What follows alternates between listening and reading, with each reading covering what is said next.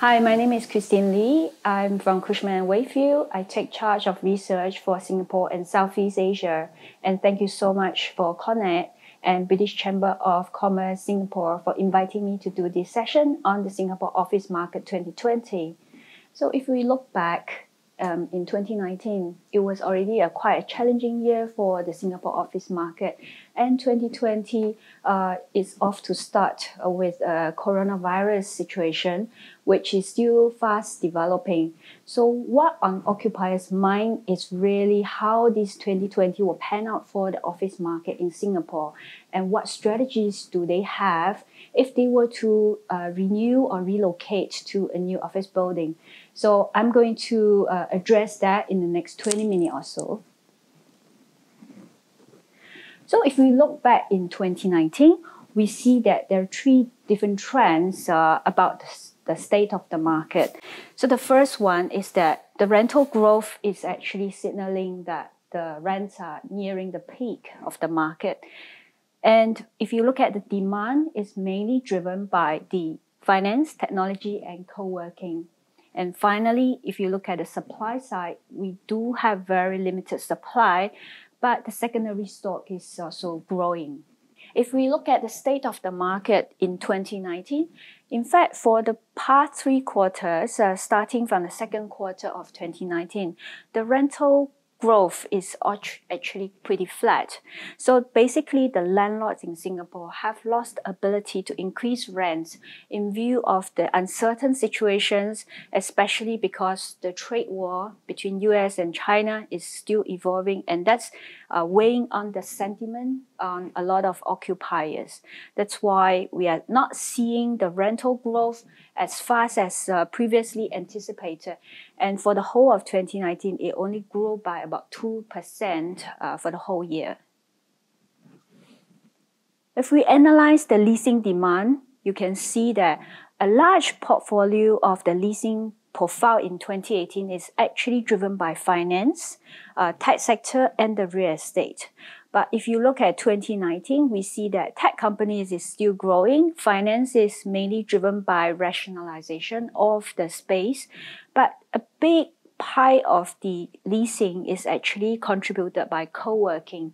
Co-working operators took up more than 1 million square feet in 2019, and that's basically going to impact how things are moving next year.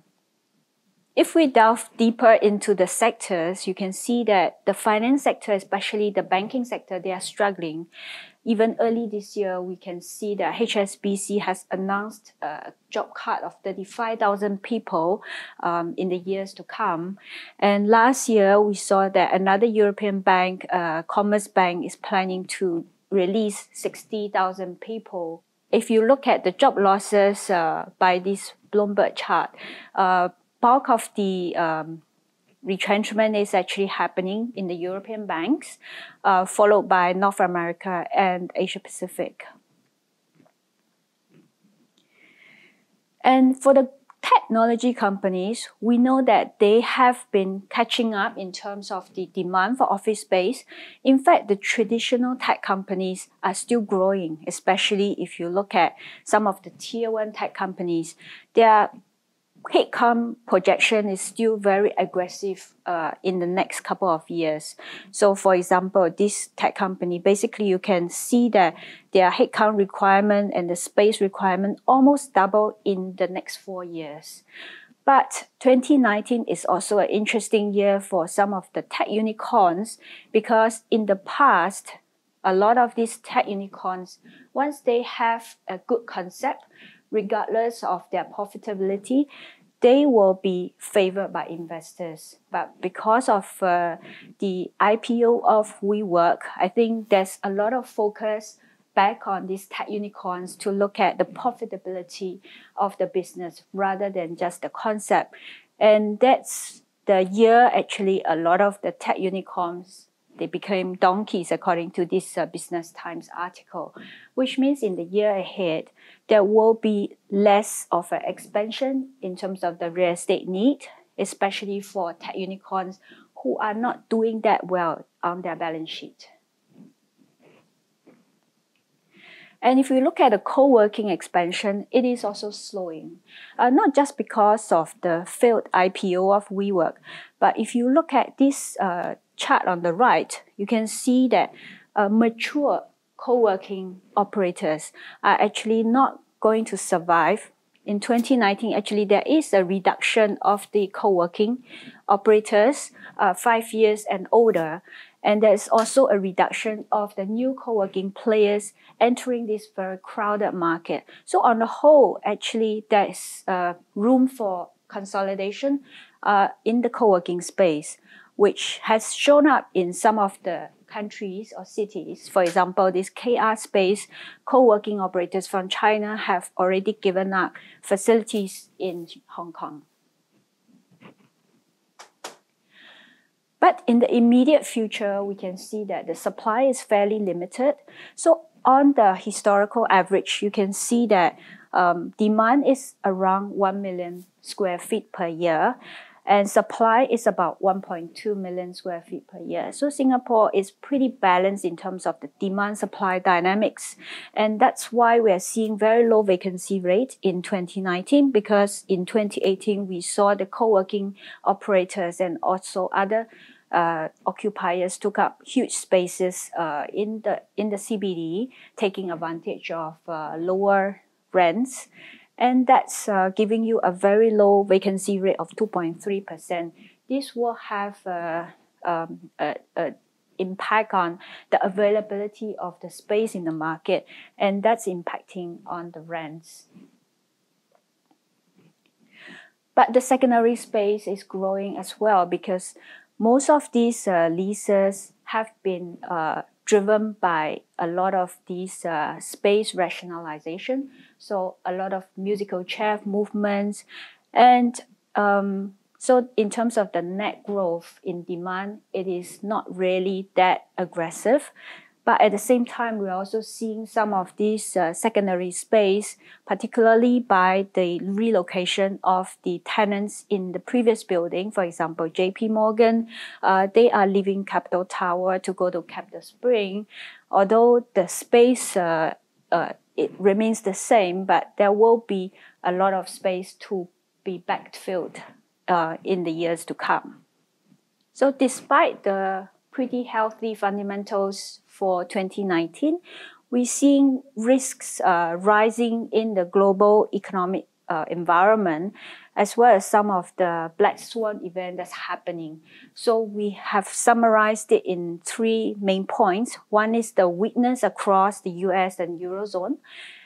The other one, the low interest rate environment could even trigger the global recession. And with the COVID-19 pandemic, that's probably going to impact the Singapore GDP growth. And those will have some wide-ranging impact on the Singapore office market. So if we look at this CEO confidence survey, actually CEO confidence level has been the lowest since the global financial crisis. This has been before the COVID-19 situation, which means a lot of the CEOs are already expecting the growth in the top line to be pretty muted. And that's why they are looking more closely at the bottom line. And real estate cost is usually the first item to be reviewed by all these CEOs. So that's going to have an impact on how leases are being negotiated, whether they have the capacity to go into a brand new building paying higher rents. And that's going to have an impact on the overall investment into the real estate. The other one is the low interest rate environment, because we are seeing a lot of these negative yielding products in the market. For example, Greece was almost broke 4 years ago. And in today's environment, actually investors are paying to lend it money because everything else is just very, very low return with low yielding. And this will have some implications later on. If you look at the total negative debt in the world, about 15 trillion debt is actually negative yielding. So investors are actually paying money to lend money to buy these negative yielding products. And what this means to the industry is that it might even trigger the next global financial crisis, because a lot of these insurers, they realize if they were to keep up with the rates that they are distributing to their shareholders or their investors, they will have to take high risks. So one of the products that surfaced during this period is actually the CLO. It's called the collateralized loan debt obligation. And this is pretty similar to what caused the global financial crisis, the subprime crisis, because a lot of these insurers, they just buy a portfolio of bonds backed by all these corporate bonds, and they are not even sure whether these bonds are super safe, because basically the returns are more attractive than your usual government bonds. And when many insurers are buying these products, I think there is this concern raised by the Financial Stability Board to see whether some of the insurers are taking too much risk. And this does not help when US is already on the longest expansion trail in history, because by July 2nd, 2019, it is already into their 121 months of expansion, and a lot of these companies basically have lost their momentum in terms of the growth in the top line, and that will have some impact on the prospects going forward. And with the coronavirus situation that's fast evolving since the beginning of 2020, we are seeing the earlier projections about recovery in 2020 seems to be pretty unlikely, because quite a number of sectors have been impacted, especially in terms of entertainment, such as casino, airline, hotel, food and beverage, and retail. But we are also seeing some bright spots in sectors such as digital entertainment, online gaming, delivery service, e-commerce, as well as cloud computing. So when written in Chinese, the word crisis actually consists of two characters. One is danger, the other one actually represents opportunity. And let's look at some of the opportunities in the market. If we look back 20 years ago when SARS happened, we think that the impact to the system is still quite short-lived. Although SARS lasted for about 10 months since the beginning of the virus outbreak, we can see that in the following year in Singapore, tourism, actually the number recovered pretty fast. And during SARS period, we saw that visitor arrivals fell by about 20% year on year. But it is still encouraging, because in the following year, we actually saw some pent-up demand in the visitor arrival, and thereafter we see a V-shaped recovery. And in terms of the GDP impact by SARS, it is also not as severe as the dot-com bubble burst. So if you look at 2001, during the dot-com bubble burst, we saw that the economy actually went into a tailspin since the first quarter of 2001, and it did not recover after 4 quarters later. But for the SARS period, where the virus situation is pretty similar to what we are experiencing now, the drop in the GDP is only for the 2 quarters. And the subsequent quarter, we actually saw the V-shaped recovery again. And in terms of the GDP impact and the prices, the asset prices, we saw that a real recession scenario is actually having a much deeper impact compared to a virus outbreak such as SARS, because during the period where you have the dot-com bubble burst as well as the global financial crisis, you can see asset prices actually drop a lot more as compared to during the SARS period. And of course, the economies are not so positive about the GDP growth in some of these countries, especially when the economy was already in a slow slow mode. For example, Singapore, you can see that previously our forecast was 1% and it has since been downgraded to 0.3%. Similarly, for Hong Kong, it was already in a recession because of the riots and protests. And you can see with the coronavirus situation, the recession has gone deeper into the city. So if we do a comparison between SARS, global financial crisis, and the current coronavirus situation, you can see that during SARS, actually the impact was pretty muted. The Grade A office rents only dropped by 16%. But this is also against the backdrop that the state of the economy was already weak before the SARS outbreak. But during the global financial crisis, the market actually reacted quite strongly to the crisis. And you can see that in terms of the Grade A office rents, it dropped by 55% in a short period of time. But the rebound was also much faster as compared to the GFC with SARS. You can see even the 4 quarters after SARS, the office rents only rose by 2.6% versus during the GFC when we had the V-shaped recovery, the office rents actually almost recover half of what has been lost during the GFC. So going on to coronavirus pandemic, you can see that we probably don't think that the impact is going to be as severe as GFC.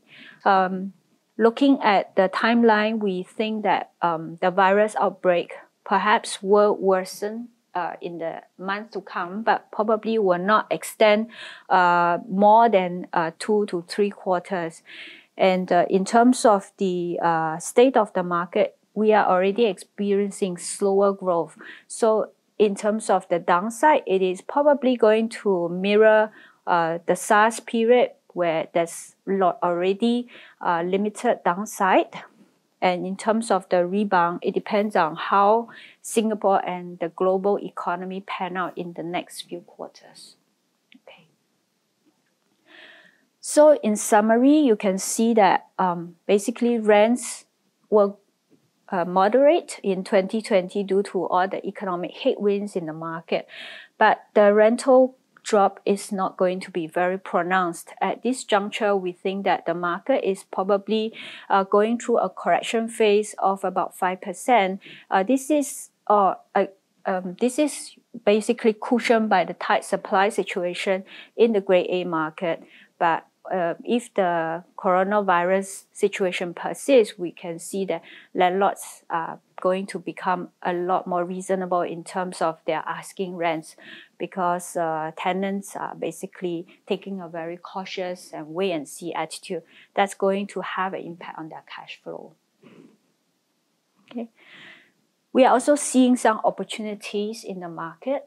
On the co-working operators side, we can see that according to this survey by Desmet, interestingly, 50% of the co-working operators actually do not fear a crisis.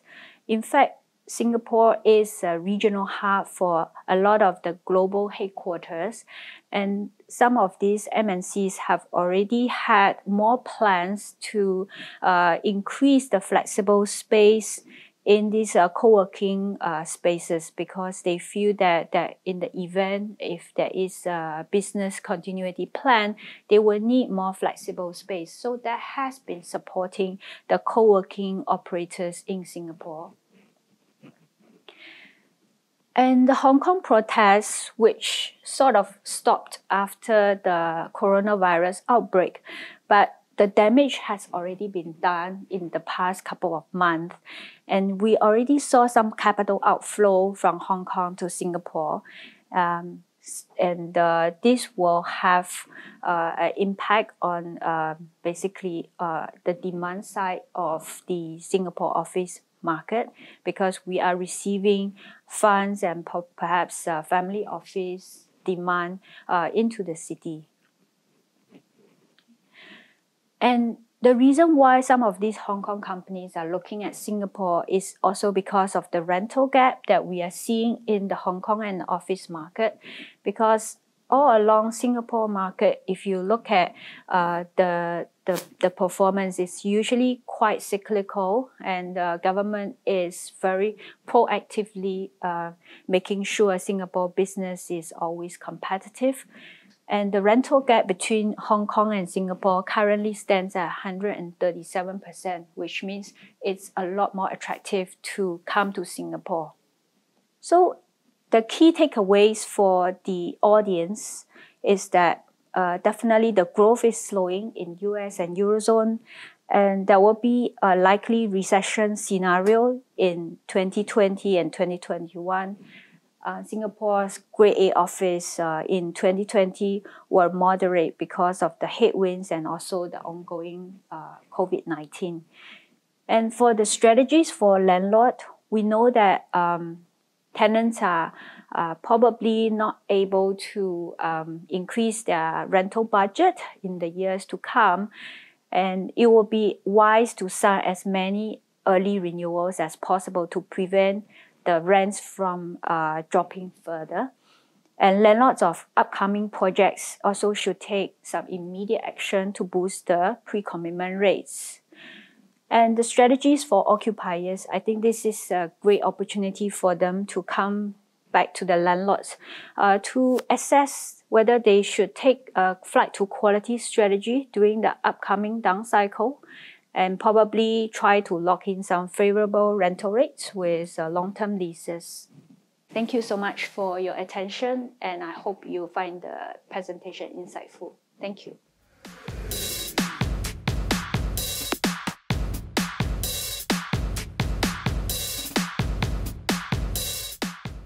Hello everyone, welcome to Singapore Market Outlook 2020.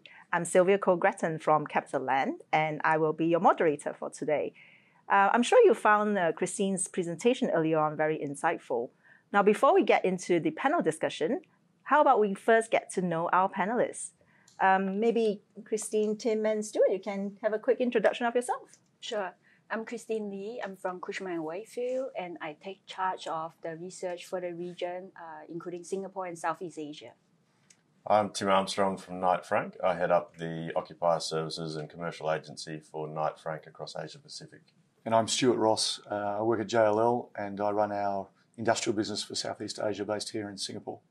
Okay, good. Let's get right into it. I think at the top of many people's mind, and a topic that has a lot of airtime in Christine's presentation just now, is the impact of COVID-19 on the real estate sector. Well, as one of the largest landlords in Singapore, CapitaLand has certainly seen quite a bit of impact to our tenants, especially the retail tenants in recent months. Tim and Stuart, what are you seeing in the office and industrial segment of the market? And are there any positive angles at all off the back of the current climate? Tim, do you want to go Yeah, first? sure. I mean, I think the thing is it's such an evolving situation. So each week it's changing. So it is one to try and keep across and try and keep it on top of. I think what we're seeing, though, it's almost like a big social experiment. I think the positive that will come out is that businesses are looking at their contingency plans, working from home. I don't think through a lot of Asia, working from home has been a cultural norm. So I think it's forcing businesses to look at their strategies, look at how they do things differently. In terms of the real upside, like I said, there's still a long way to play out. So I think there needs to be sort of calm and caution and not sort of the rush and the concern that we're seeing in some other markets at the moment. But I think Singapore as a whole, the way it's all been handled here has been really, really positive. I think the government's done a great job. I think it's somewhat calm and steady at the moment for Singapore. But yeah, certainly businesses are really paying attention and having to look at different models, different ways of working. So I think in the long term, I think there's a real positive to come out of it. Okay. Yeah, Sylvia, I'd agree with Tim in terms of I think the government here is doing a great job in controlling, the risks around the COVID-19, controlling how businesses interact with each other. But I think there are some potential positives, particularly for e-commerce on the industrial side, where people might get more comfortable in staying at home or staying at the office and buying product online. I think that's going to be potentially an upside for the industrial market. But without a doubt, we've seen a production disruption, and particularly with China, halting production for a few months now. So it's getting back up and running up there from the data that we've seen coming through. But there's going to be some interruption there in terms of delivery of goods, and we're going to have to wait and see, how that plays out in the marketplace. Right. And I think probably the volumes and all that will have to be catched up in the second half of the year if, fingers crossed, this goes the way. Absolutely. I think if we look back to 2003, where we had the SARS situation, which we're trying to draw some comparisons with that in the market today, I think definitely the second half of that year we saw a huge increase in productivity and a catch-up of what was lost in the early part of that period. And I think we're going to see the same thing here. Okay, well, that's good to know. So, Christine, do you see any difference in the speed and intensity of the market reaction for COVID-19 compared to, say, SARS or GFC? Yes, definitely. Because in 2003, China's GDP is only about 4% of the world GDP, but today they are about 20% of the GDP. And you notice that all the Chinese consumers are basically buying up the world. Whenever they go travel, the town basically is booming with all these purchases by the Chinese consumers. But I think the biggest impact will be to see how this global supply chain disruption is rippling through some of the other markets outside China. Because today, if you open up an iPhone, you can see all the parts are actually made in different countries, not just made in China, maybe some made in Thailand, Vietnam, and even the US. So it is very interlinked. The whole world in terms of manufacturing, and with the whole Chinese city being in lockdown for a month, I think there is a lot to catch up. So previously, some of the companies in say Europe or US, they might have some inventories, but it's not going to last them. That's why we feel that the actual impact probably will start to appear maybe in April, from April onwards. So the second quarter is quite crucial. And I think the economy will really be hit because of this global supply chain disruption. So in terms of the intensity, it's really quite severe as compared to SARS. And if we talk about GFC, because it's a different kind of crisis, basically it's just one sector that's pulling down the entire economy. But this time around, I think there is some risk in terms of how these investors and occupiers are reacting to the virus situation because they don't know what to do. And this is like really a black swan event, because previously we were talking about recessions in the US, but when people are actually mentally prepared, they have contingency plans, they know what to do. But for this time, with the COVID-19, I think there's a lot of unknown, a lot of panic, scrambling around the business strategy. I see. Well, I think in your presentation and looking at sort of the leasing demand over the last 2 years, one of the fastest growing sector is co-working, obviously, and given the current uncertainty, how is the sector expected to perform in 2020? Last year, off the back of a certain IPO that didn't go through, there were many analysts who said that co-working has not been tested in a recession, and when it does, demand's going to shrink, they're going to go bust. While we're not quite in a recession yet, this could be the start of a downturn, as Christine just mentioned. Tim, what are your views on the state of play for co-working today? Yeah, it's a really interesting point, an interesting question you raise.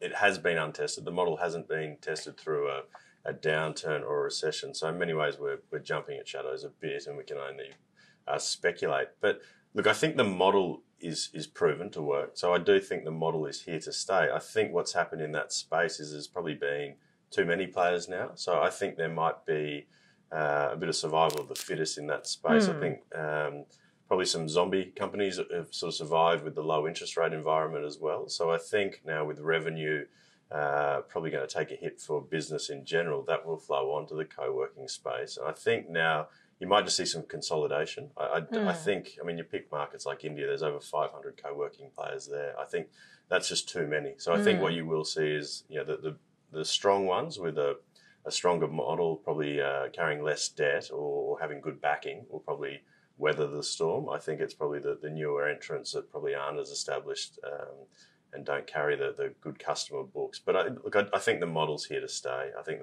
that flex and that agility is what occupiers want. So I think they will ride it out, but I think we'll see some attrition. I think it will also, there will probably be some, evolution of the sector as well, because obviously landlords like, CapitaLand, we have got some plans with regards to how we want to do the flex piece in our buildings. And, to your point, those that have strong backing, particularly of, say, landlord getting collaboration with the landlords, that probably will be kind of one bit of the sector that we're going to see quite a big growth going forward as well.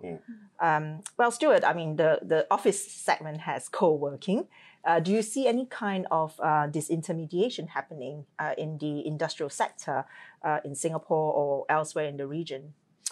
Absolutely. I think it's something that, the industrial sector, we haven't seen it in any great way to date. However, I think most companies and most investment companies are trying to disrupt themselves before they're disrupted by somebody else. And I think our sector is definitely open to change and adaptation. And I think we're going to follow from what happens in the office sector and other sectors in the sharing economy.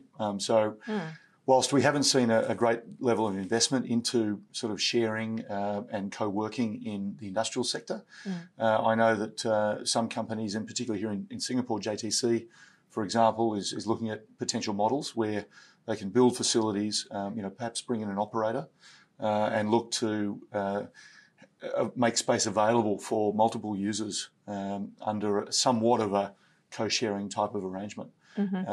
But look, we haven't seen it a lot. We've seen other areas where there are companies, trying to sell vacant space that is sitting within occupier buildings, which is generally not available to the marketplace. Normally, it's only investors' properties that are available to the marketplace. But when you've got occupiers not utilising vacant space within buildings, there's already been a number of companies trying to take advantage of that space. Around the marketplace, particularly in the US, which is where a lot of these things originate. But look, there's going to be changes. We're moving very quickly. The world's changing. The industrial market's going to have to keep up. Right. Okay. Well, I mean, we've got lots of great discussions and thoughts around what's happening now. Let's pivot our discussion to what the future holds for Singapore. Christine, in these markets, the government policies play a very important role as it heavily influences the supply condition. What can you tell us about what the planning authorities have in mind for the office and industrial segments in Singapore?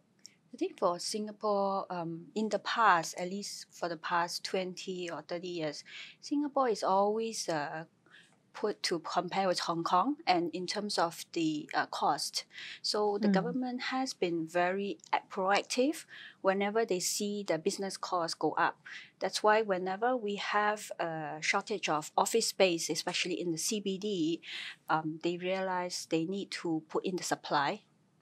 That's why every 2 years and 3 years, the government will always put a confirmed site in Marina Bay. You can see we have a lot of land reclamation, and that's probably another 20 to 30% in terms of the office inventory in the CBD.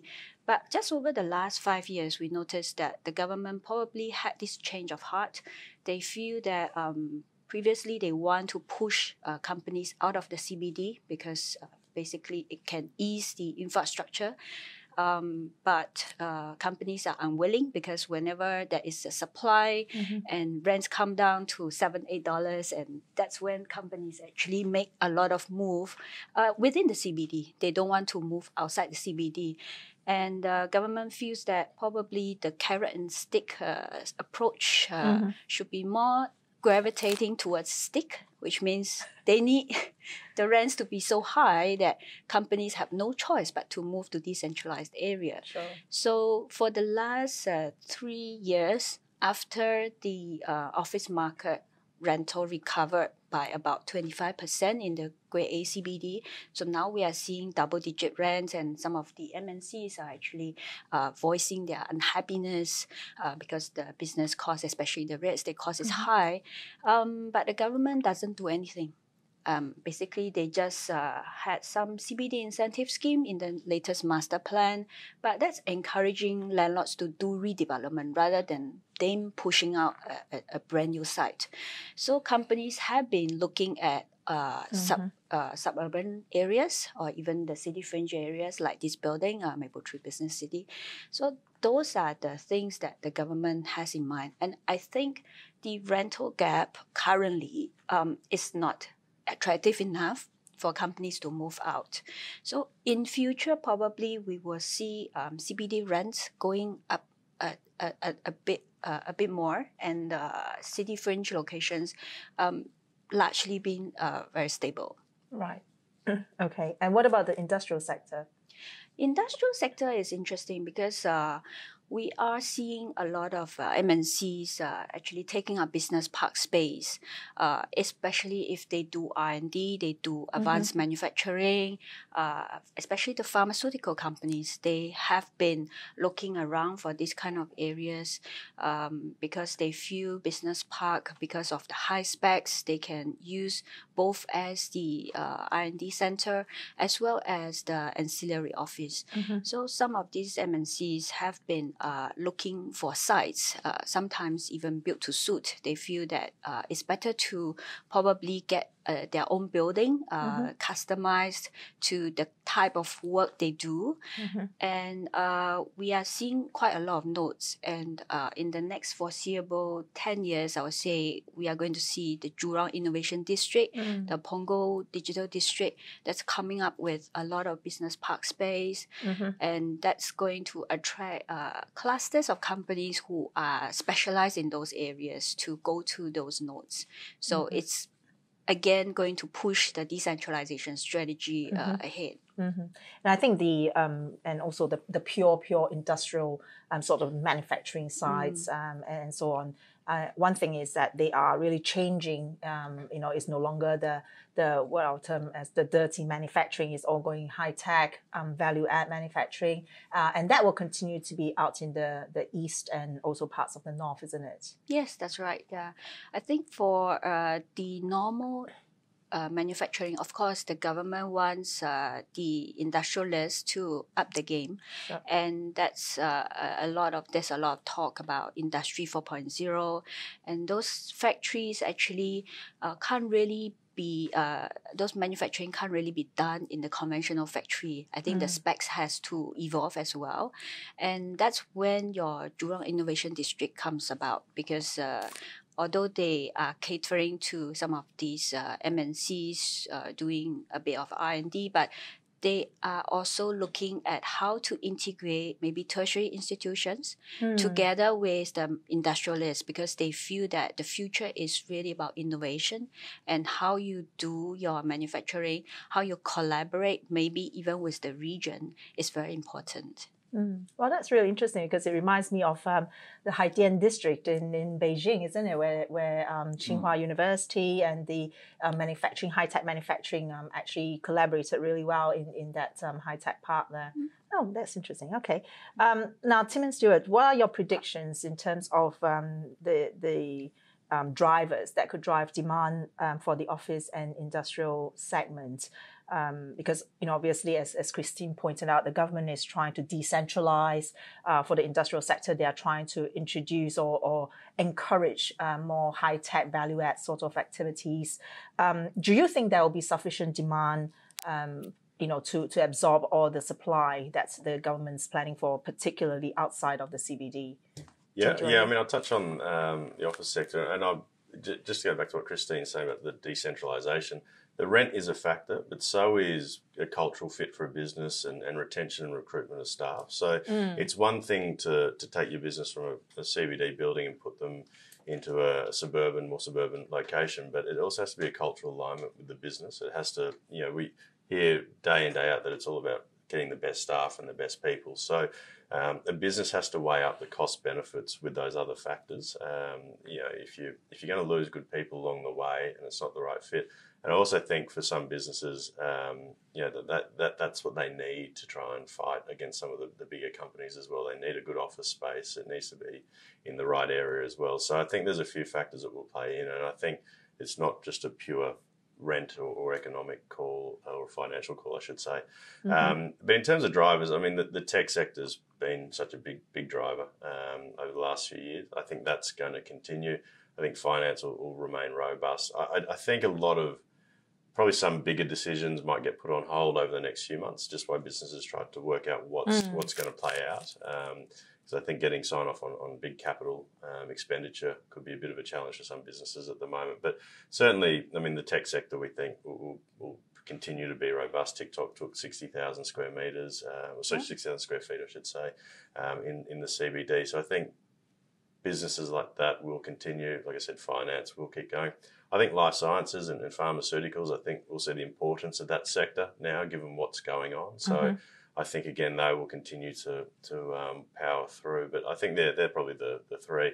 And then co-working, I think we'll see what happens in that space. Yeah, we'll watch it with interest. And Tim, you mentioned just now that for companies to go to a decentralized location, rent is just one of the factor. In your work with occupiers who have successfully made that transition, what were some of the factors or reasons that encouraged them to make that move? Yeah, I mean that staff amenity is key. So having access to good food and beverage outlets, to gyms, childcare, those type of things are factors. Obviously, close to transport is an important aspect. So having good public transport amenity, staff don't want to walk more than 5 to 10 minutes in the heat here in Singapore. So that's something to factor into. So just staff amenity, and like I said, that real cultural alignment. But I think the benefit for Singapore as opposed to a lot of Southeast Asia and probably most cities in the world is that really, even if you move, you're a 20 to 30-minute journey further. Some cities that can be hours. It can be an hour or two. Yeah, but 30 minutes is too long. Yeah, well, for Singapore it is also, but not in some places that's a luxury to only have to travel an extra 30 minutes. So we can get a bit spoiled here for sure. Indeed. Yeah, that's right. Stuart, what do you think about the industrial segment? I mean, so what are going to be the key demand drivers going forward, you think? Well, I think in times of uncertainty, companies look to de-risk, and I think particularly in this time that we're in with this global issue with COVID-19, I think Singapore stands out as a brand and as a country where risk is really managed extremely well in comparison, and particularly as a country within Southeast Asia, where there's a lot of developing countries still on the boundaries here. I think Singapore really stands above as the safest place to invest into. It's very well controlled. The government has a very strong focus of maintaining a high level of skilled labour, the right efficiencies of transport infrastructure, governance, and those types of issues or those factors are really important at a time like this, where companies are looking to Asia Pacific as probably the growth region for the next decade at least, if not beyond.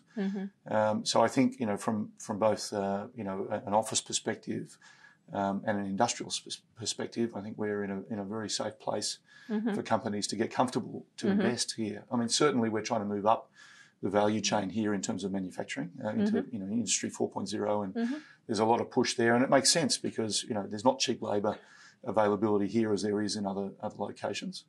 But when you're investing into automation, into higher tech manufacturing and production, you need to invest somewhere where you're going to get the economic life out of your investment. And I think here in Singapore you get that without a doubt beyond other locations in the region. So I think there's a lot of positives for Singapore moving forward. We're also a major hub for Asia in terms of logistics. So transshipment here is huge. You don't have to look very far out to sea to see how busy the waterways are here in Singapore, and that's going to continue as it has been for decades already. So I think from a logistics perspective as well, a lot of companies are investing here, they're innovating, they're using this as a base for their major hub operations for Asia Pacific. And what about data centers? I think, that was one of the key pillar of growth that the Singapore government was trying to push for in the last couple of years. How is that kind of taking shape, you think?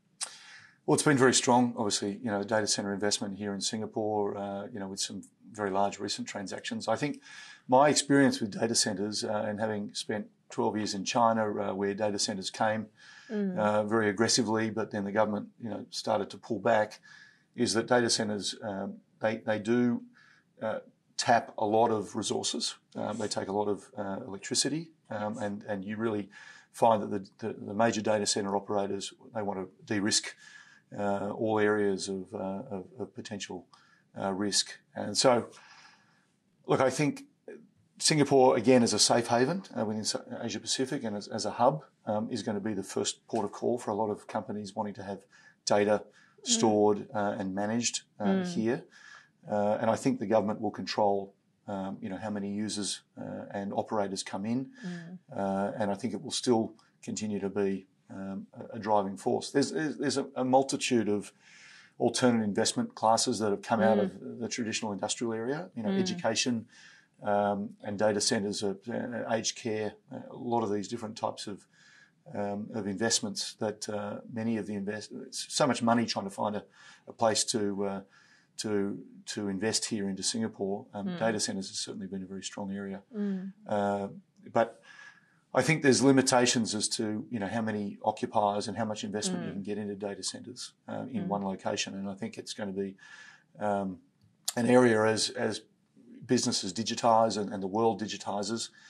Data centres are here to stay, and they're going to be very popular investments and developments across the whole of the global economy. And I think in Singapore has this big green agenda and needing to go to be a more sustainable city and so on. And I personally struggle a little bit with that kind of goal versus trying to push for data center. And obviously, I think the data centers have gotten greener and more energy efficient over time. A lot of innovation going into that space, but again, compared to traditional office. Or even your traditional industrial, it's still a big gap. Christine, I think there were also some talks about having an underground city in Singapore in some of the plans. How is that going? Oh, it's actually quite interesting because last year I think the government actually called for a design concept of underground data center. And that's the first in the world. And considering how expensive construction cost is for Singapore, because you're going underground and it's for data center, it is really the first in the world. But of course, after evaluating the bids, the government decided not to award to the sole bidder. I think that's It's a sole bidder. It's a sole bidder, Okay. yeah. But I think maybe the price came in a bit too low considering how expensive it is. Although this is not going to take off in anytime soon, but I feel this is the right step towards finding the potential underground, because a lot of these asset classes, basically they don't really need above ground facilities. For example, warehouse storage. You can definitely go underground because you don't really need lighting, you don't really need the so-called circulation because it's just for goods. And we do have a lot of spaces, especially in the western part of Singapore.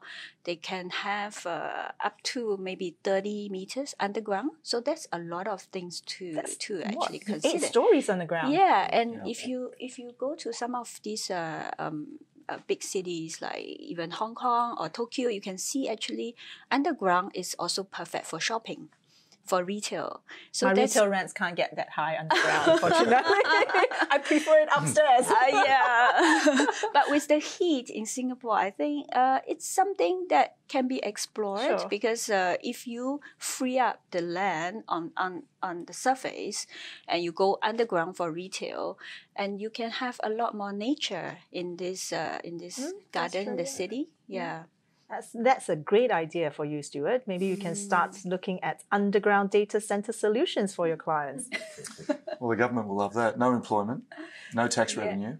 It's all Fully automated, robots roam the underground. heavy investment density, which is a positive. And last question for the day. If you can use one word to predict what 2020 will hold for real estate, what will it be and why? Stuart, do you want to go for it? Sure. I think in a word, I think reboot. I think it's time, particularly with what's happening, globally with the coronavirus. I think a lot of companies are going to look at the last 10 years, in particular, as a very strong growth sector. I mean, every asset class, from equities to real estate to everything, is talked about being at the top of its cycle. So I think this is an opportunity for a lot of companies to take stock and to reassess. And so I think there'll be a lot of rebooting going on, across different industries.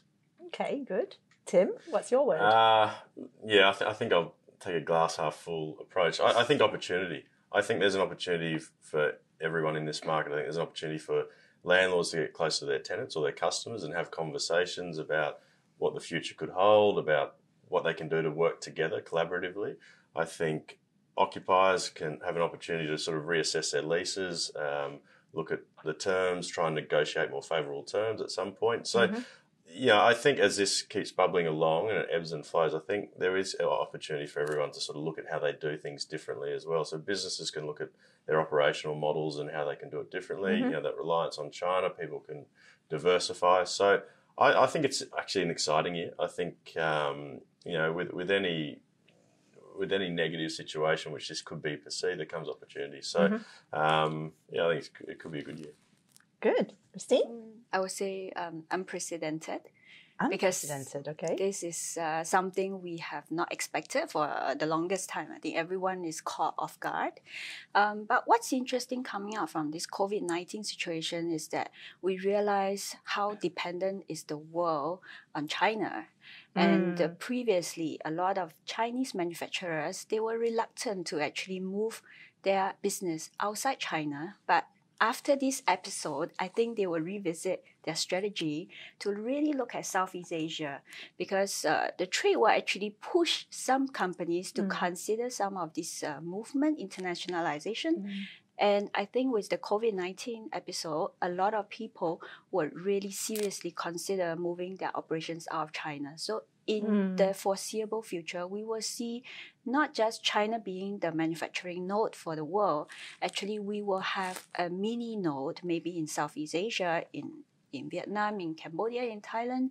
And these are going to help Singapore because Singapore will become the hub of all these centers. And the rest of the Southeast Asian countries will. I was going to say that's a really important point. Pickup, I think, Christina just touched on there, obviously, the reassessment of China as the sole provider for so many products and services and industries. I think without a doubt we've already seen over the last couple of years decentralisation and new investment from many companies that are based out of mainland China, moving into Southeast Asia, ensuring their production capacity and output.